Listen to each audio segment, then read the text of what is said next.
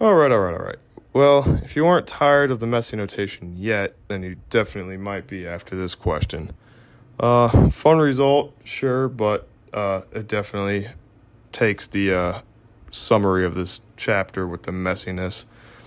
So the statement is, confirm that the energy in a 𝘰𝘠𝑚𝑛 mode travels at group velocity. Okay? Hint, find the time average Poynting vector and the energy density. Use problem 9.12 if you wish. Again, finding the product of stuff. Integrate over all this cross-section of the waveguide to get the energy per unit time per unit length carried by the wave and take their ratio. Oh boy. All right, let's dive in. What we need to know is the monochromatic plane wave in a tube. We've seen those before. Solution components to the 𝘰𝑚𝑛 mode conditions. E0 equals 0. That's part of being TE wave. And then we see that B0Z is equal to a linear combination of the cosines. Again, solving things through. No big surprise there. Everything else is definitely a mess, and we have to make appropriate substitutions, so let's be very careful with that. Solution. A couple things to start. We saw that the guided waves we needed to include longitudinal components in the waveform. Hence, Maxwell's equations were modified, and we solved for x and y component for each. For a TE wave in a rectangular waveguide, we have z components enlisted above. The goal here is to show that the energy per unit length over the energy per unit time over the energy per unit length, so the integral average S over average U is equal to the group velocity, which is equal to C times the square root of 1 minus omega mn over omega squared. Using a previous result, we have that the average value of Fj is equal to 1/2 real F tilde times F or G tilde star. We can get this done quickly with S equal 1/μ E cross B and U equal 1/2 epsilon E squared plus 1/μ0 B squared with the fields above. Okay, everything that we listed in the no will be utilized. All right, so let's start with the Poynting vector. It's 1/μ with the E cross B, and so we see that that's equal to the real part of E cross the imaginary or complex conjugate of B, and U is equal to 1/2 epsilon naught E dot E, since the squares are represented as dot products. So we see that the average value is 1/2 of the E multiplied with the complex conjugate and B with their complex conjugate. All right, so plugging in the TE mode conditions, we see that, all right, well, we have E star is equal to E0 star XY, E to the negative I KZ minus omega T. Similarly, with the B0 or B with the negative I. So if we have this, then we can quickly find from our start the E0 X term. Again, E0 0 is 0 here, and we know what B0 is, or B0 Z, so we can plug those in. Careful substitutions, of course. Let's just go ahead and chug away and find out what we can. Then we see the same thing for E0 Y. Things cancel, and then negative signs cancel. B0 X and B0 Y accordingly. Okay, so why did we do all that? Well, we need the components in order to take the curls and the dot products.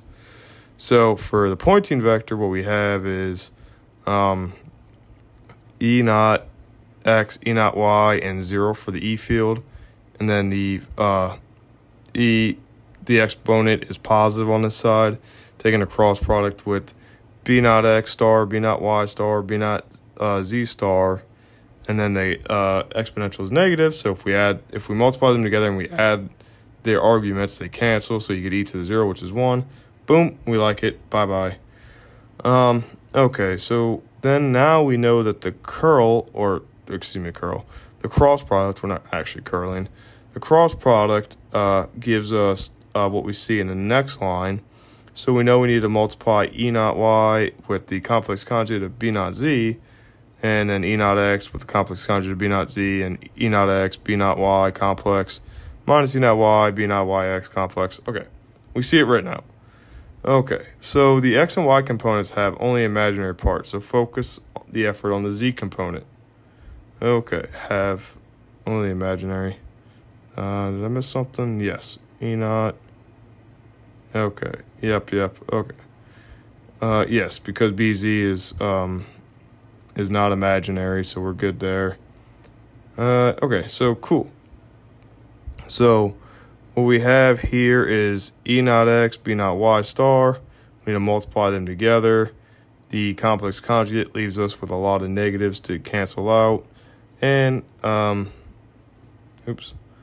And so push that through. Pretty easy to deal with, I would say. Simplify it down. And we see that we get S, is equal to this monster here. Quick note, I did not carry the constants that were on each part of the bracket terms when we found E naught X, B naught Y, E naught Y, B naught X. But those do exist, and we'll see it in the integral step, so it must have been a copy-paste error.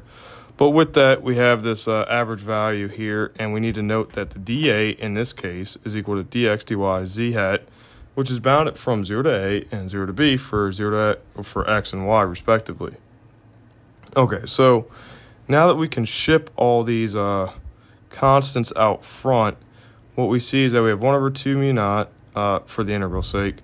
We have omega k pi squared b naught squared over 1 over omega c squared minus k squared, all of that squared. And then we have n over b squared times the integral of 0 to b sine squared dy, 0 to a cosine squared dx, and then similarly for m over a squared cosine squared, and so on and so forth. Okay, very messy. You have two components, or split the integral up in two parts for the addition sign there. Whatever. We see here that after the fact we have a n over b squared times b over 2 times a over 2 from the squared components of the sine and cosines. And then for the m over a, we have another b over 2 and a over 2. And we need to consolidate this down. All right. So what this tells us is that we have an a factor of a over b that need to be factored out. We put that in the numerator now. And 2 over 2 is another common, or 1 over 2 times 1 over 2 gives us 1 over 4. Another common factor. Factor that out, and that's where we get the 1 over 8 mu. Everything else is good to go, and we just get the m over a squared plus n over b squared. Good to go there. Now we need to do the same thing for the energy. Hopefully I remember the constants this time, and it looks like I did. Yeah, but be very, very careful in how we simplify everything, of course. The dot products yield something pretty easy to deal with, I would say, so I'm not going to show all the gory details on that. Pretty easy to see that the components cancel with that complex conjugate, so really no big deal in my opinion. So yeah, then we have to do so we see that the electric terms go in the first bracket and the magnetic terms go in the second bracket. And this time I use curly brackets. You can see that emphasized with the 1 over 4 mu naught, because of course the magnetic part has to just be, well, complex and, pain in the butt. So with that, you see that everything has a factor of AB over 4, which we found from the integrals, like we did last time. Factor all of that out. You have the electric component to start, plus the magnetic component in the second half of that box.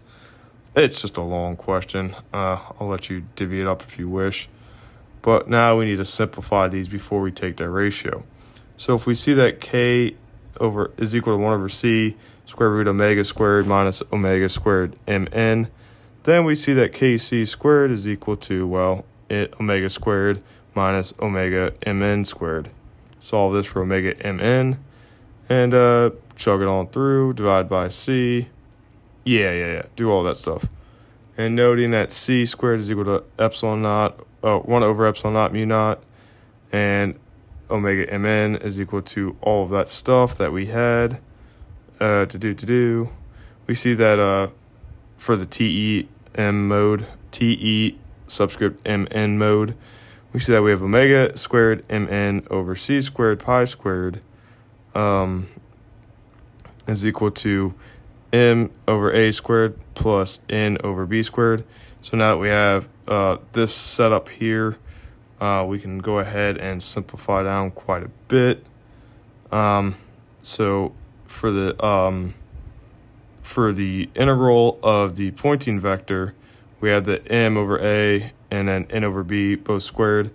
So we can put in the blue term there, which is omega squared MN and C squared pi squared. Good to go there. What we see is that we have omega squared over C squared minus K squared in the denominator, which we can simplify to the omega squared MN over C squared, and we color coded that to red.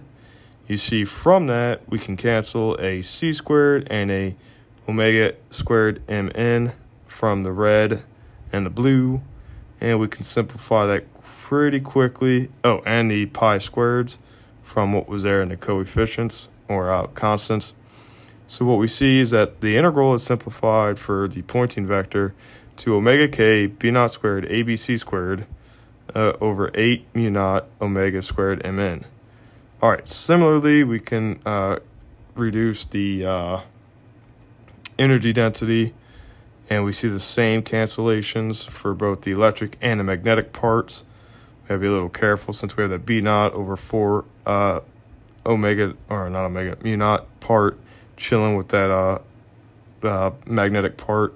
Other than that, we looking pretty solid. We're going to continue to simplify that the energy density before we take the ratio. You see, using some more color coordination here, and we're going to combine these now.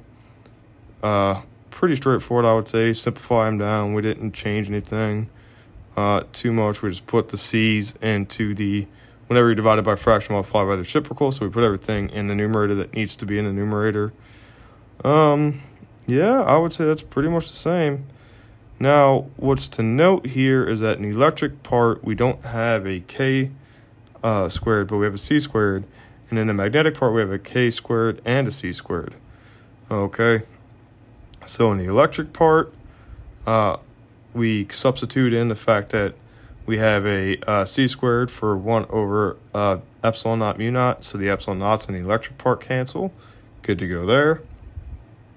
And then in the K squared, C squared, we substitute in omega squared minus omega mn squared. Again, color coordinated. So you see, after we do that, we divvy up the omega mn squared, that second parentheses that's purple. And we see that after that, we simplify that fraction down and we get a cancellation inside. So what we're actually able to do with all these simplifications is wander it down pretty nice, I would say. So yeah, we have two, it looks like, yeah, we have two fractions of the same thing, 1 over 4 pi or 4 mu naught omega squared b naught squared over omega squared mn.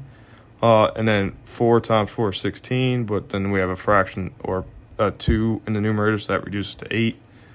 And then quite wonderfully, if we take the ratio of the Poynting vector with the energy density, those denominators cancel quite lovely.